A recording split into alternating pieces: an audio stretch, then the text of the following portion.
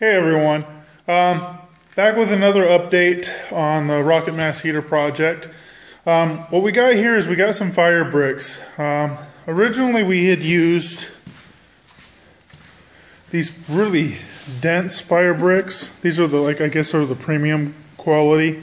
They're really dense, but with our design here for the burn chamber, we needed to notch these, and quite frankly we couldn't find a way to really cut these efficiently.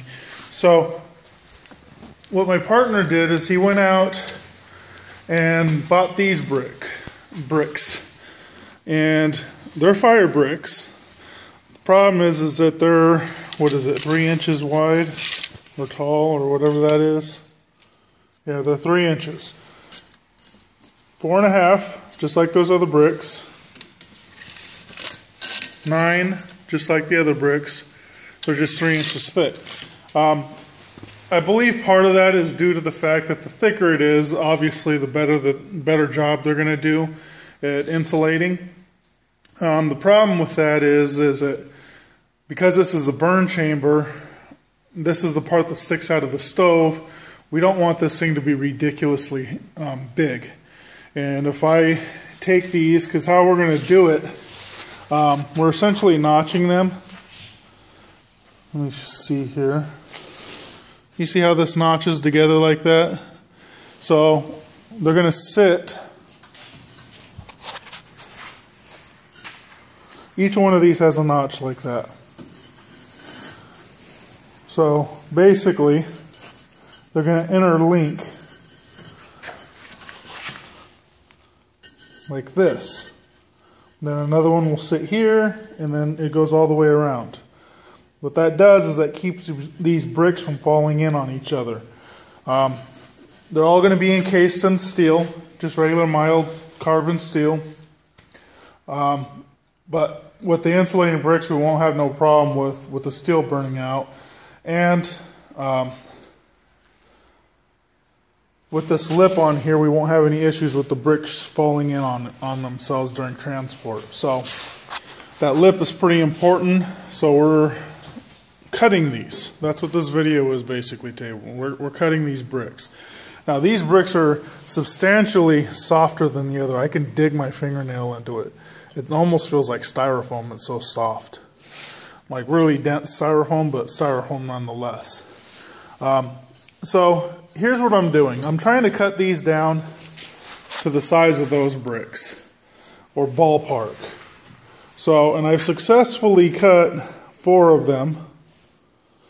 And how I'm doing that is I'm using my vintage Duro metal bandsaw and a very, very dull, horrible blade. It cuts through it really well, to be perfectly honest. Especially if the blade was sharp, it'd cut through it even faster. You could actually cut these with just a regular handsaw. This is where I put these grooves in, and the groove is my line. So when I cut them on the saw, on the Duro bandsaw, I've got something to follow through, because you can't write on this because it just gouges into it. So anyway, I'm going to show you guys the cutting process for that. This is going to be a short video. I don't know what these bricks are called. This is the only thing that I could really show you. PA23. This is the box that they were in. So I know that's sideways, but it is what it is. I think that's the only numbers that I see. Yeah, they're all PA23. So anyways, that's all I'm going to show you in this video, but I'm going to actually show you the process of me cutting one of these and how well they cut with a very, very, very dull, completely worthless bandsaw blade. They're still able to cut fairly quick. So I'm going to set you guys on the tripod. We'll cut these up. This video is going to be short, and then look out for another one because I'm going to start assembling all of this. So talk to you guys in a second. Okay, so here's my Duro bandsaw. This is World War II era. The motor is an external belt-driven motor down here at the bottom. It is getting a little bit of the brick dust on it, but I'm not too concerned with it, to be perfectly honest with you. This saw is able to be geared up. It has a planetary gear system right here. So technically it's got 4 speeds because of the 2 different size pulleys and then the planetary reduction gears. Right now it's set for metal, but this would cut at the fast setting for wood. But the reason why I wanted to tell you that it cuts wood is because that means the motor's ready to deal with dust and sawdust. So if it can deal with that, it can deal with this. I'm not too concerned with it. I've showed you guys this in a previous video. I got this from a friend. Really nice saw. It just needs a new blade. It has non-standard blades in it, so I've got to get a blade cut for it. But anyways, that's not the point of this video. Let's get you guys on this tripod, get you guys a close view and get this out of the way. So I'll talk to you guys in just a second.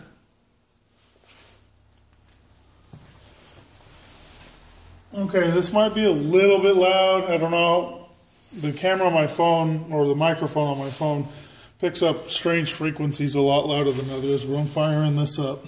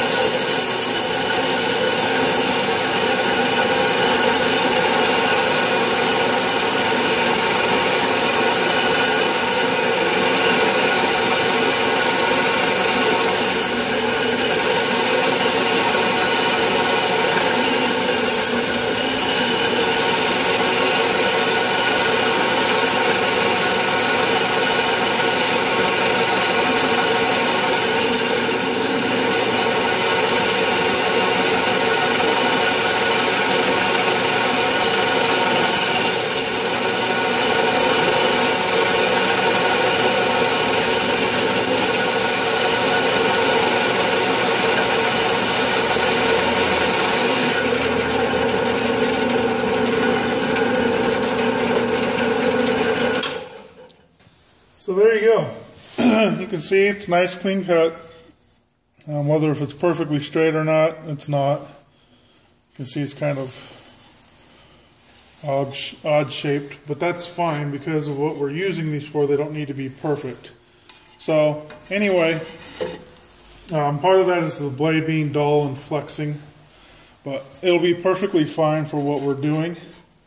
And that's all. That's the point. So anyway, thanks for watching. Like always, subscribe, comment, like.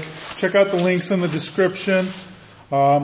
Link to Alvarez Metalworks, the website. Alvarez Metalworks on Facebook. Please go like us there. And if you want to follow us on Twitter, that link will be in the description as well. And that's it for now. Thanks for the support, and I'll talk to you guys later.